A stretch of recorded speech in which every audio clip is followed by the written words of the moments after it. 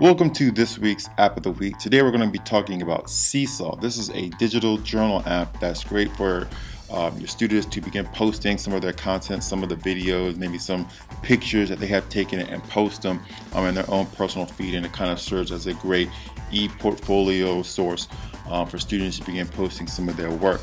So we're going to take a look at this app. I'm going to show it to you from mostly from the teacher perspective, but also I'll talk about it from the student perspective as well. So when you go to the Seesaw app, it's available in the App Store. You can also get it on your iPhone, but you can also access this from a computer as well. I'm going to sign in as a teacher. You do need to create an account, but you can use your Google account to do that. So I already have an account, so I'm going to go ahead and sign in by clicking I am teacher and sign in with Google. And then you just select your Google account and then agree to those things, and then you'll be able to see your class and see your feed. Now this again, as from my teacher view, I already have a class set up. When you create your account, it'll ask you to set up a class. So you'll be able to do that from right there. You can also add additional classes by hitting the three lines in the top left hand corner, and then you can select new class. And when you do that, this will come up. You'll be able to give your class a name, and then you'll also be able to add your students in there as well. Once you're done, you'll hit the plus sign, the check mark. So I already have a class that's set up in here. I already have something in my feed. If I wanted to add additional items to my feed, I'm just going to hit this plus sign in the top right hand corner, and then you'll see I have different options here, different kinds of things that I can add. I can add photos, videos, drawings. I can have something for my camera roll. I can also add notes and a link. So I'm just going to select a note and say this is my practice note. And then once I am done, I am going to hit the green check mark. I can hit I have different options up here where I can do a recording. This is me recording over my practice note that I have.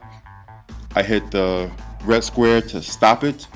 I can hit the green check mark at the bottom. Now I've added some sort of annotation, a little bit of narration over my notes that I've included within here. So I can also click my notes set to begin adding more content to it.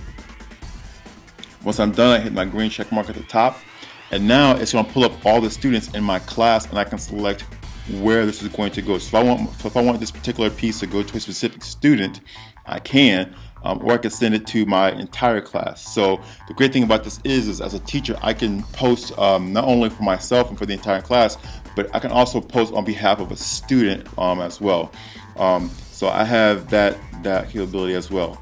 That green folder that green box is a folder that I created. So you can also create folders on here to organize yourself by going right here next to where I have everyone. They have folders here.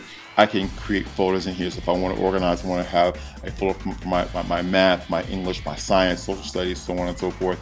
I can create folders and then put these different items in those folders to keep all my posts organized.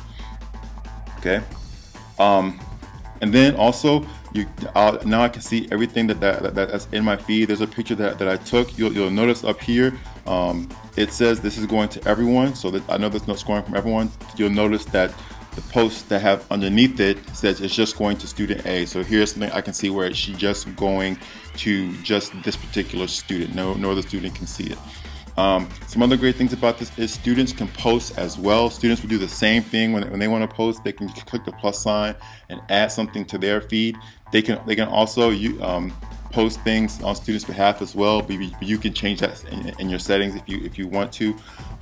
When students post something, I have to approve it. You'll see this red line at the bottom. It says unapproved items. If I want to approve some items that students have posted, I just click that unapproved items, and I can go through here and decide, do I want to delete some of these things? You'll see here some of the items that were posted. This was something that was posted on behalf of student B. Here's a video. Here's a link to CMS Learn's website that was posted by the Harrison student, and here's another video posted by Harrison student as well. So if I wanted to get rid of a video, something I didn't want to approve, I can just hit the delete button. If I wanted to improve everything else, I can just hit approve at the bottom, and now those items will go out to those students. Okay, and so that is essentially how you can work Seesaw. Also want to mention you can invite parents as well too. When you click the 3 lines at the top, you can invite parents so they can view their students' journal as well. They have different views where you can for how you can look at your students. We've been looking at the feed view this entire time, so you can see this by feed. But if you wanted to, you can also look at this from a calendar view, and you can see what items are posted on the day. So I can see on the 12th there were 4 items posted. So it gives you those different options. But that is kind of how Seesaw works. Again, it's a good digital learning app that you can use and play with. They do have some great help resources there with some videos that are helpful for you to go through and manage and change settings and see how it works.